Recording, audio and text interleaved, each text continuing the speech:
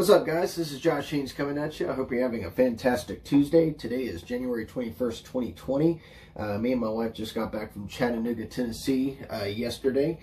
We went there for our 12th wedding anniversary, had a lot of fun, got to see the aquarium, got to go on top of Lookout Mountain. Just did a lot of sightseeing, and it was a lot of fun. We had a great time. But before I get into the meat and potatoes of this video, I do want to remind you guys to please subscribe to my YouTube channel. That's very much appreciated. Hit that notification bell, and feel free to leave any comments below. That is certainly welcome, and I appreciate that. So I had a few moments in my day, and I thought I would take a few moments to go over some of the guitars in my arsenal that I use pretty regularly. I'm not going to go through everything that I have. Might pull out a couple of guitars that I've had for a while and have interesting stories behind them just to share with you. But I'm mainly going to concentrate on the ones I use pretty regularly. So let's get started. Okay, we're going to start off with my first venture into Music Man guitars. This is a limited edition Music Man Luke 3, Steve Lukather's signature guitar. You've probably seen me play this on the Airwolf theme video that I did a few years ago.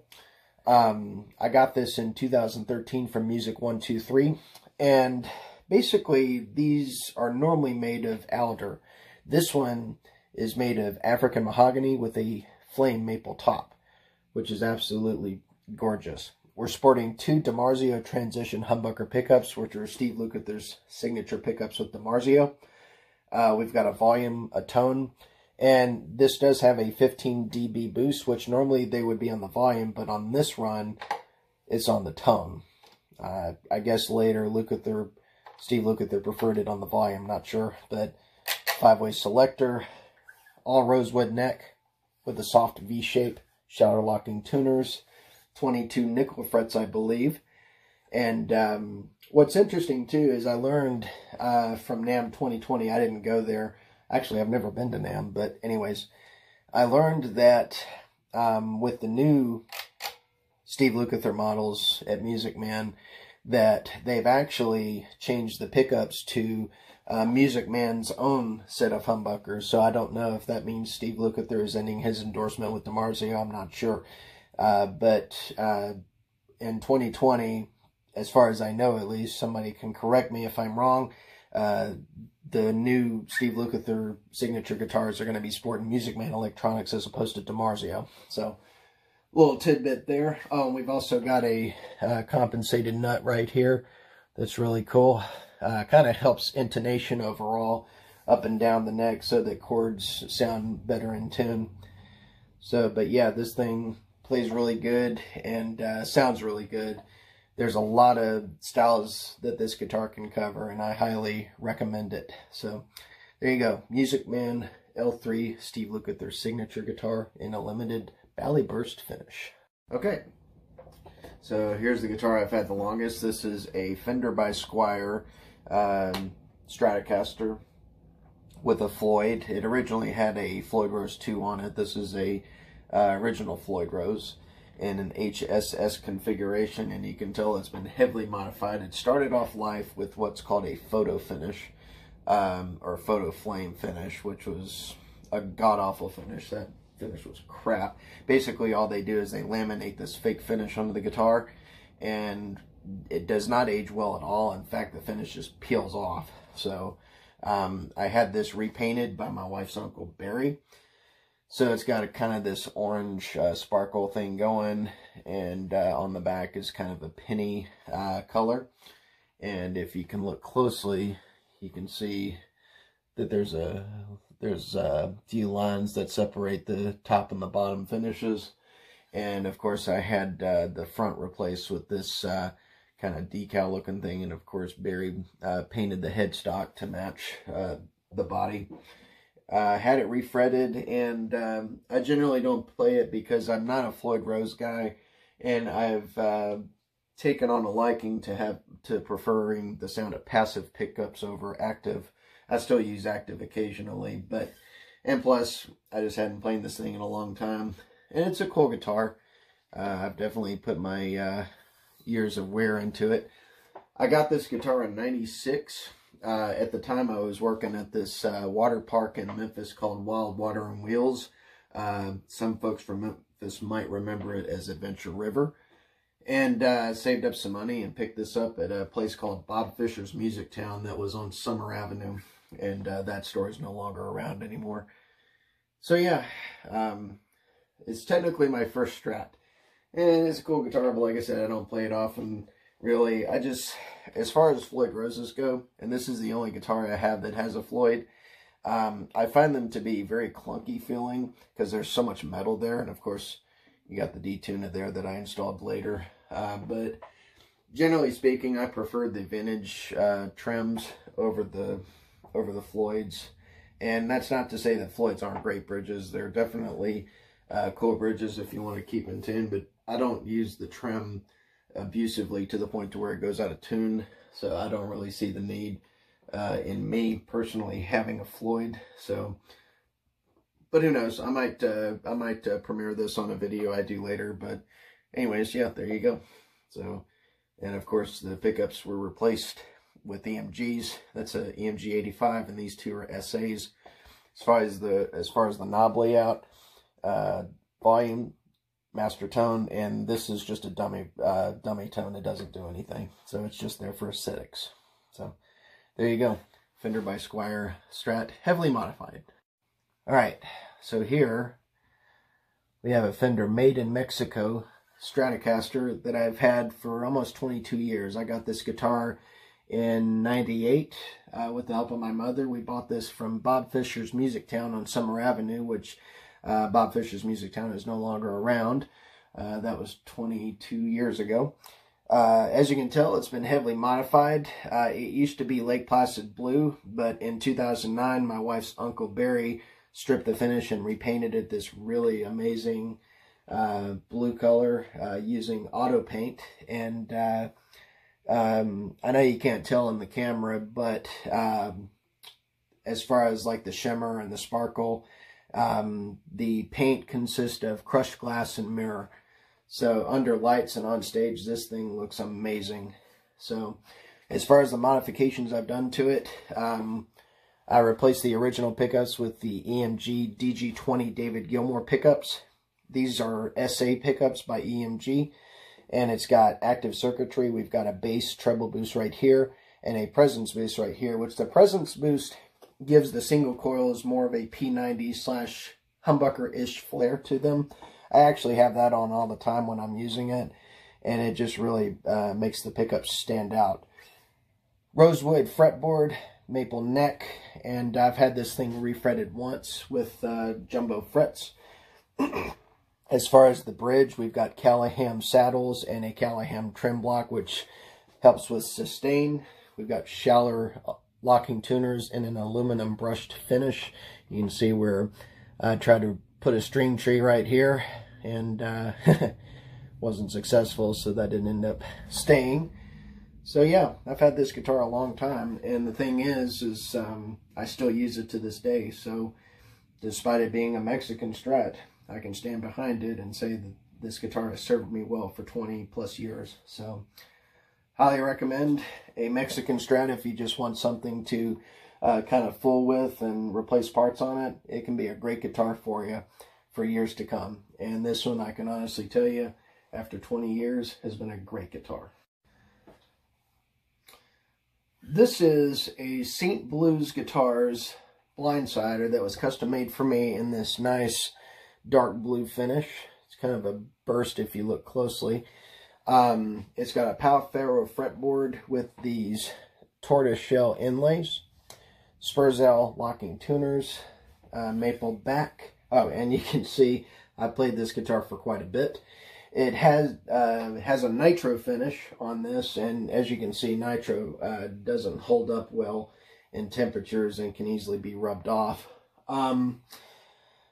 It's got a Wilkinson bridge, and on here, it's got this stacked knob right here.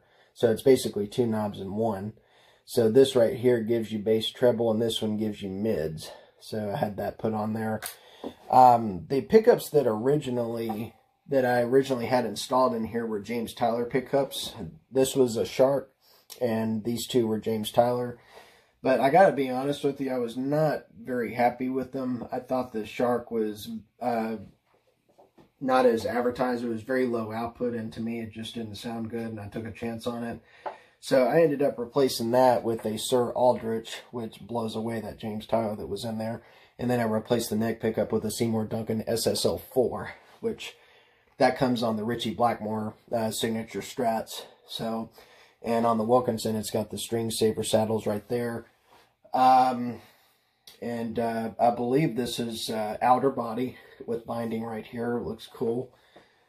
So yeah, St. Blues built this for me, and it's a cool guitar. I hadn't played it in a while. I might need to resurrect it, but nonetheless, you can definitely tell it's been played a lot.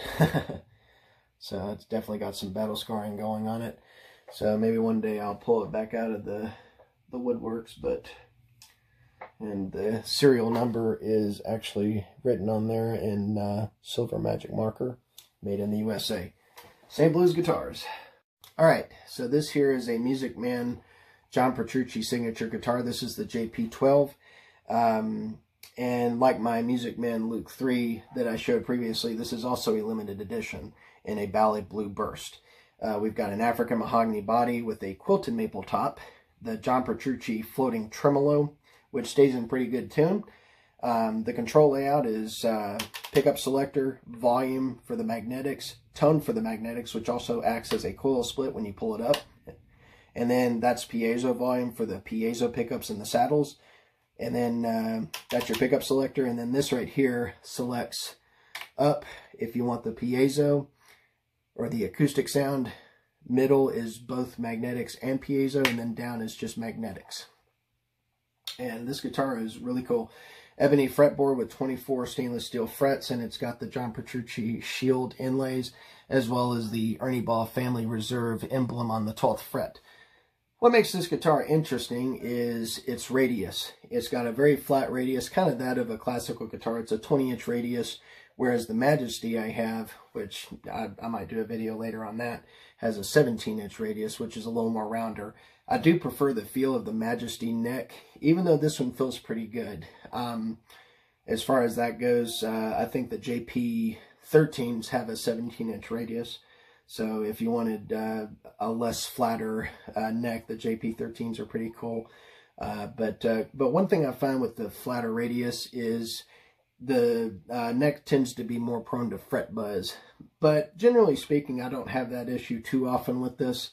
So you just have to keep that in mind if you're wanting a flatter radius. So I know the Sean Lane signature guitar that Vigier makes has a very flat radius if you want to check that out. So, but anyways, really cool guitar. And for when I'm doing covers like Styx or Boston that require acoustic tones, this is the guitar I generally use in my cover band Area 51 here in Memphis. So, but anyways, there you go.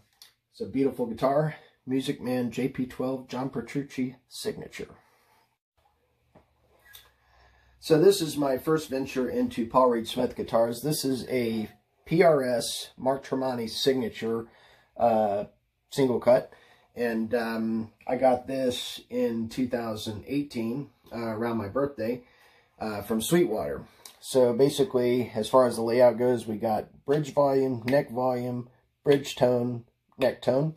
And these pickups were designed in conjunction with Mark Tremonti.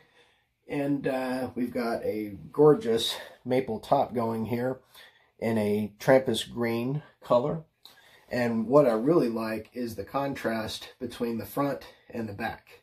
That just looks really cool.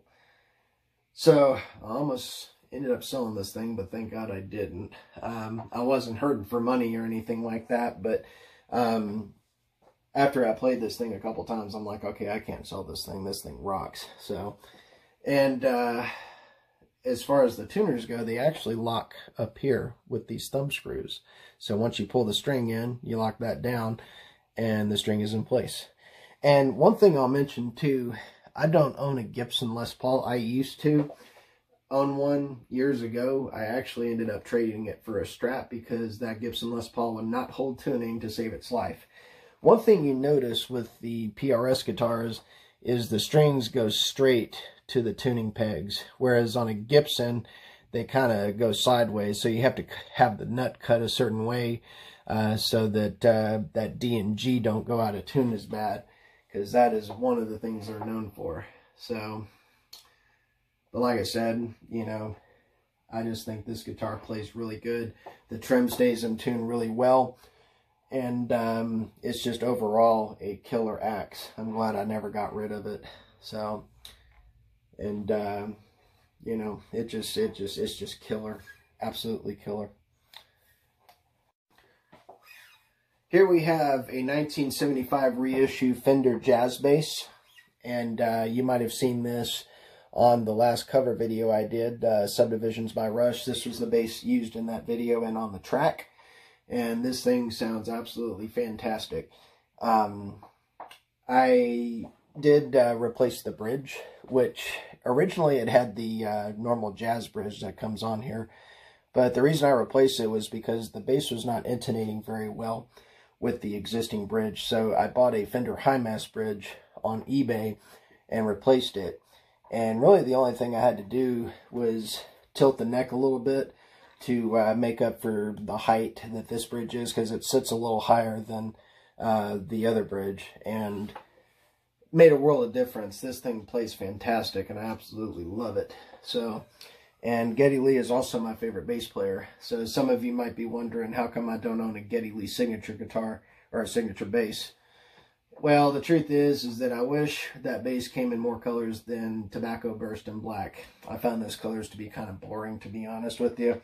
So I thought I would find a jazz bass in my favorite color.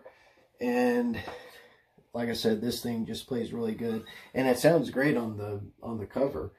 So when I saw this on Reverb, I got this last year, 2019, around March or May, I think.